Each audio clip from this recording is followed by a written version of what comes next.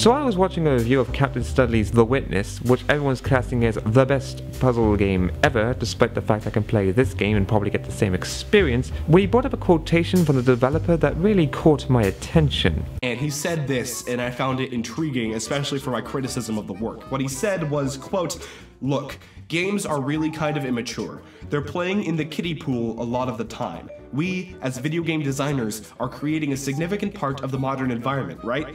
And we should be thinking about what that is doing to everybody." Now, this isn't actually the first time I've heard someone say that video games are rather quote-unquote immature. For some time, people have been questioning the idea of the video game medium being classified as an art form. And it's because of this thought progress that people start to push the idea that games need to match that merit, to the point where they're stating that video games need to grow up. Now, before anyone accuses me of being some sort of common AAA game lover, I want to point out that one of my favourite games of all time is The Beginner's Guide, which I consider to be one of the best experiences I've ever had. However, another one of my favourite games is Danganronpa Trigger Happy Havoc, which is basically a threesome between the Hunger Games Saw and Battle Royale. The problem with this games are art mentality that only the snobby hipsters seem to have is that if we treat video games as an art form, then we lose track of the original purpose of video games. This is why I think we need to step back and consider what video games originally were. Hence why I've named the video, Video Games Are Not Art. Yes, I know this is clickbait, but how are you gonna watch my shit? Consider back to when video games being art was never even thought about and games focused more on being a source of entertainment. There was no real thought about video games having any meaning, it was more about do goal to get win. As technology advanced, game developers put more effort into their storylines, and whilst games kept the same premise of complete the goal to win, the meaning ended up coming more from the story. It wasn't something that was forced, but rather something that gamers might only notice subconsciously. Fast forward to today, and now it seems that the meaning has been painted in blood on the wall because the game developer thinks it's more powerful and artsy to do so. And yet the gaming media will swallow it up praising the game for just those things. And yet the games that just want to be entertaining are blasted for being sexist, violent, disgusting, and just plain problematic. And it's this sort of mentality that has caused people to demand that the games change to their own political agenda or else be condemned.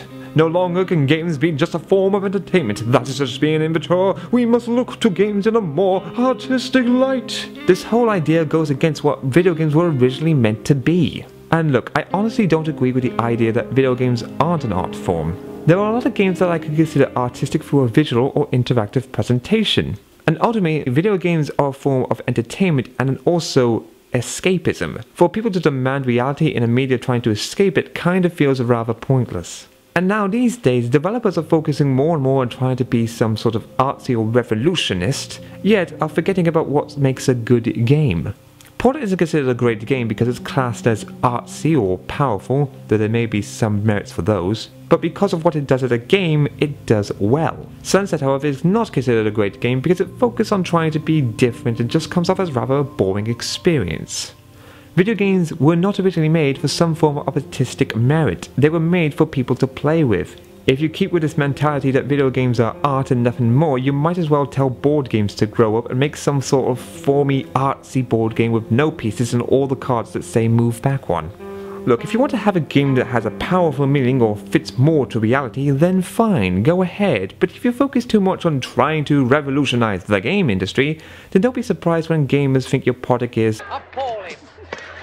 Gamers don't want games that try too hard to be deep with supposed powerful meanings that even M. Night Shyamalan would say was overdoing it. They want games that appeal to them. From the long journeys with amazing storylines to the traditional first-person shooter to the small indie game that goes beyond expectations. In short, do I think video games can be considered art? Yes. Do I think video games should strive to be art? No.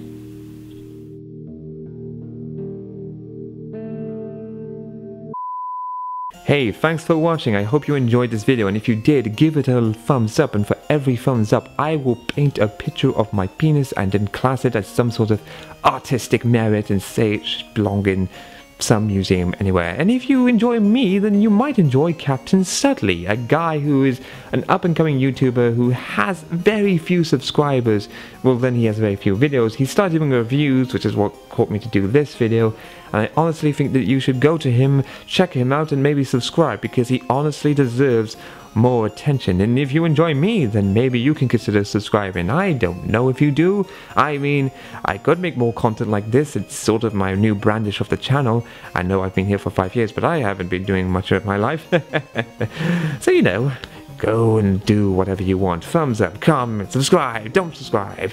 Buy a car, drive it into a building, steal the money, don't steal the money, don't do that, please, don't do that. They might say that I caused you to do that, and I'll get in trouble for helping people rob banks, so don't do that, please.